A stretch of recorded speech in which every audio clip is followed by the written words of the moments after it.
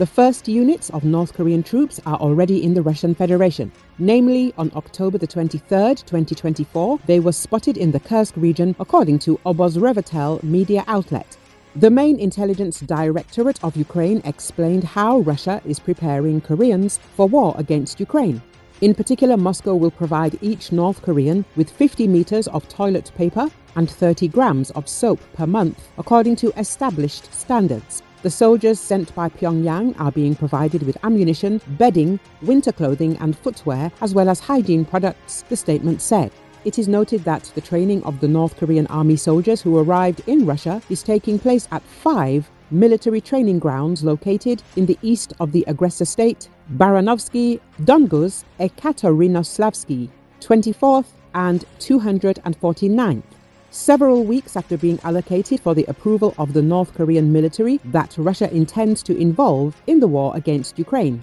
According to estimates by the main intelligence directorate of the Ministry of Defense of Ukraine, the number of North Korean military personnel transferred to Russia currently amounts to about 12,000 people, including 500 officers, including 3 Pyongyang generals. Moscow has appointed Deputy Minister of Defense of the Russian Federation, Yunusbek Yevgurkov, responsible for monitoring the military training and adaptation of the North Korean troops. The Kremlin places extraordinary hopes on the North Korean component in the war against Ukraine and the global confrontation with the West. The main intelligence directorate of Ukraine concluded, Ukraine has since shared intelligence with NATO about North Korea's military involvement and requested data from alliance members. NATO Secretary General Mark Rutte said that the participation of the North Korean military in the war against Ukraine on the side of Russia would mean a significant escalation. Later, it was reported that South Korea was considering providing Ukraine with military and intelligence assistance in response to North Korea's sending its military to fight on the side of Russia. South Korea may consider providing weapons to Ukraine, depending on the extent of military cooperation between Russia and North Korea, states South Korean President Yoon Suk-yeol.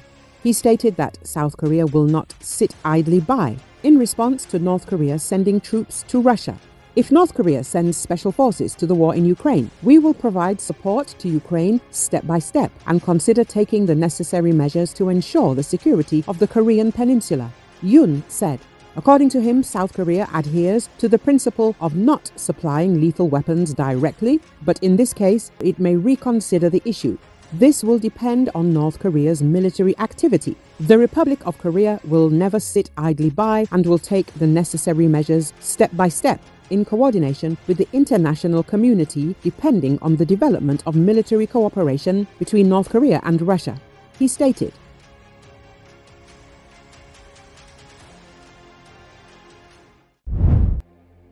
The spokesman for the Israeli army said on Thursday that the army killed a Hamas commander who was involved in the killing and kidnapping of Israelis in southern Israel.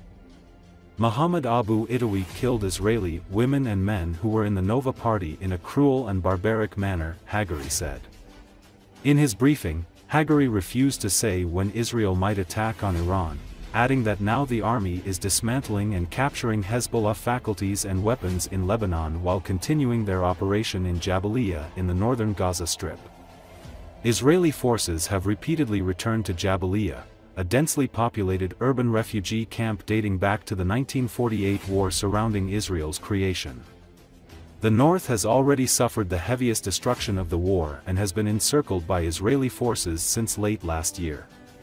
Israel ordered the entire population of the northern third of Gaza, including Gaza City, to evacuate to the south in the war's opening weeks and reiterated those instructions this month. Israel dramatically escalated its attacks on parts of Lebanon on September 23, killing nearly 500 people and wounding 1,600 in one day after nearly a year of skirmishes along the Lebanon-Israel border between Israeli troops and the militant Hezbollah group. Israeli ground forces invaded southern Lebanon at the beginning of October. More than 2,574 people have been killed in Lebanon and over 12,000 wounded in the past year of war, according to the country's health ministry, and around 1.2 million people are displaced. Most of the population fled last year, but around 400,000 people are believed to have remained.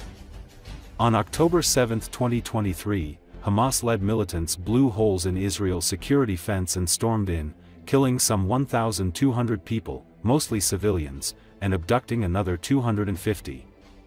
Hezbollah began firing rockets, missiles and drones into Israel, drawing retaliatory airstrikes. Israeli ground forces invaded southern Lebanon at the beginning of October. הערב אנחנו מאשרים כי בתקיפה משותפת של צה"ל ושב"כ חיסלנו אתמול את מחבל הנוח'בה שפיקד על הטבח במיגונית רעים, בה נרצחו וממנה נחטפו ישראלים, בהם נערות ונערים שהיו במסיבת הנובה. באופן ציני ואכזרי, הוא שימש גם כעובד אונר"א. אנחנו ראינו את חמאס מנסה להשתקם וחוזר והופך את ג'באליה למעוז טרור. צריך להגיד שבצפון הרצועה יש עוד מחבלים, וחלק מהפעולה שלנו עכשיו הוא גם להרוג את המחבלים האלה. ג'באליה היא מעוז כזה, ואנחנו עכשיו מפרקים אותו.